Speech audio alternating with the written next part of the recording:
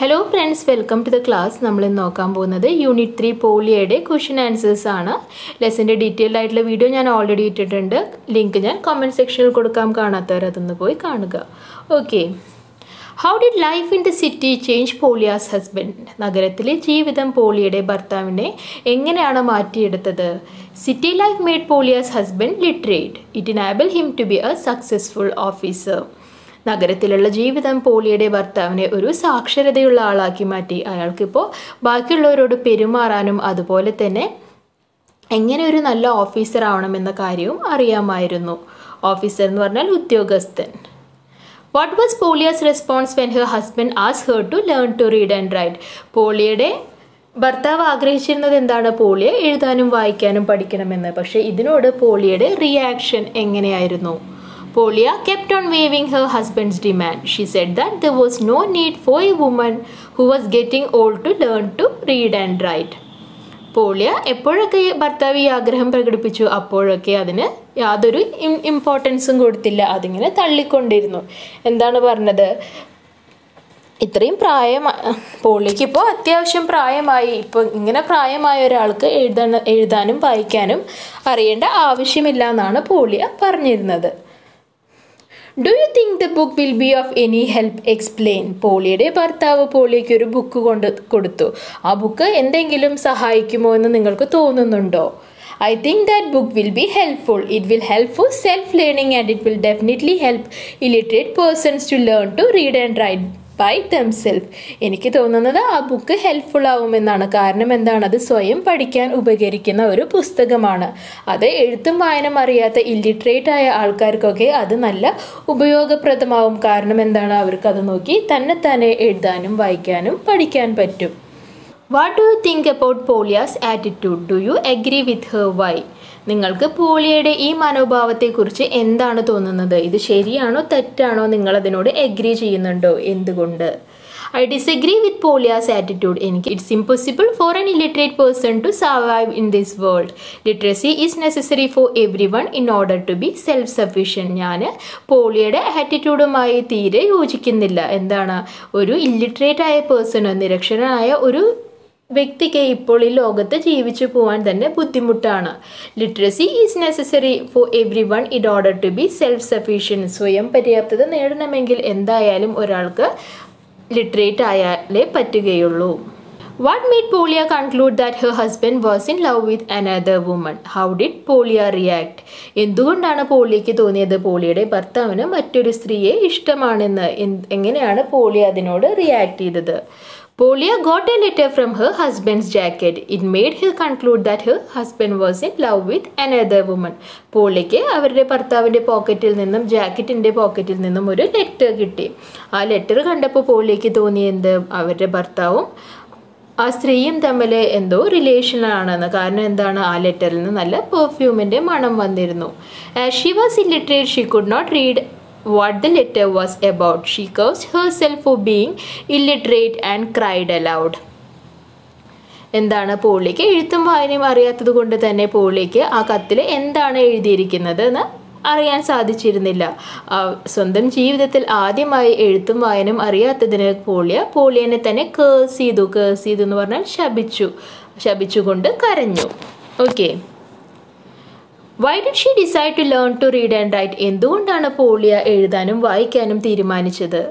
She wanted to know more about the letter. The only way to know more about the content of the letter was to learn reading and writing. So she decided to learn to read and write.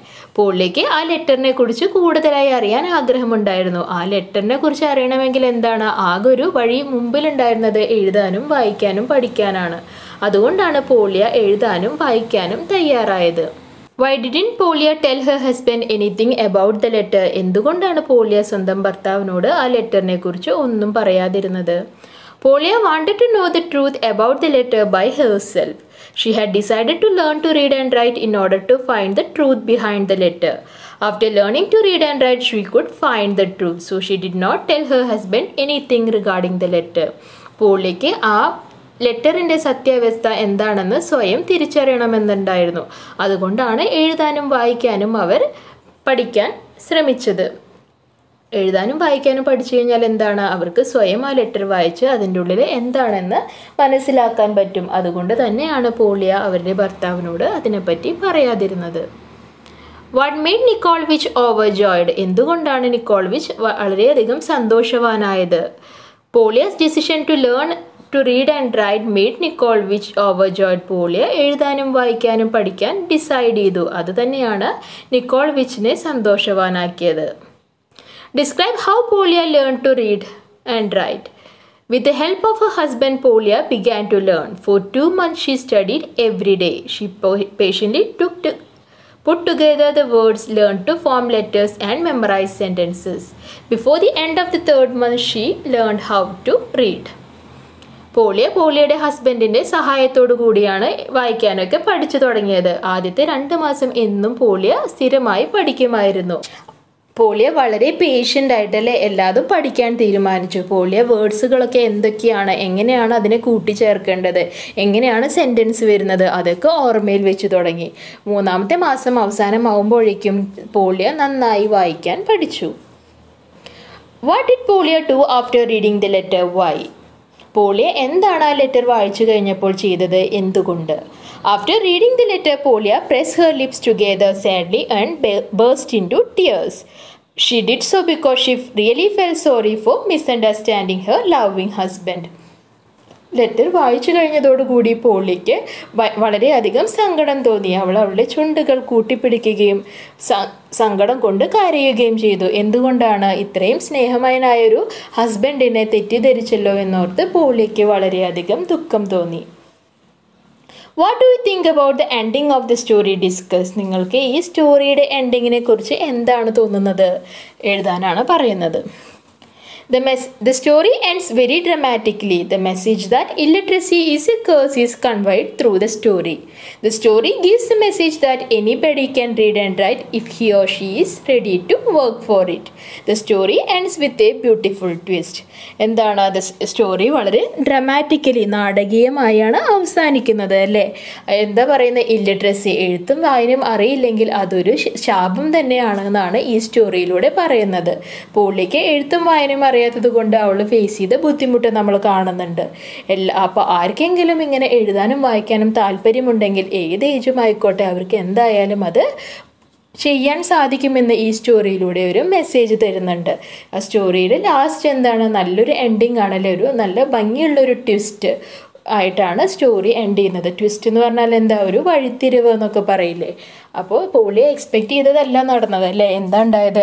അവളോട് എഴുതാനും വായിക്കാനും പഠിക്കാനുമാണ് ആ ലെറ്ററിൽ എഴുതിയിട്ടുണ്ടായിരുന്നത്. അപ്പോൾ അതുകൊണ്ട് തന്നെ ഒരു ട്വിസ്റ്റോട് കൂടിയാണ് ആ സ്റ്റോറി എൻഡ് ചെയ്യുന്നത്. ഓക്കെ, അപ്പോൾ ഇത്രയാണ് ഈ ലെസണിലെ ക്വസ്റ്റ്യൻസ് വരുന്നത്. ആക്ടിവിറ്റീസ് ഞാൻ വേറൊരു വീഡിയോ ഇട്ടിടാം. Okay, thank you.